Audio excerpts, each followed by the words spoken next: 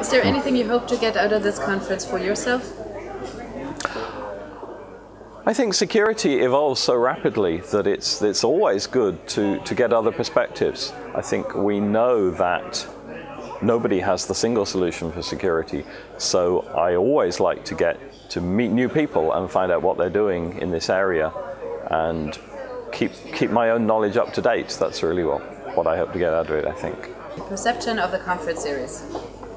I think it's a really exciting mix of people. It's good to come and meet with a group of students and a group of professionals from Kaspersky and from other universities, other professors, and just get a lot of different perspectives on the IT security challenges that we face today. One of the valuable things about this competition for the students is that hopefully many of them will go into careers in IT security, but even if they're going into other IT careers, I think the exposure to this range of security topics is really valuable, because we don't just need security specialists, we need people who understand security who work in much wider parts of IT as well.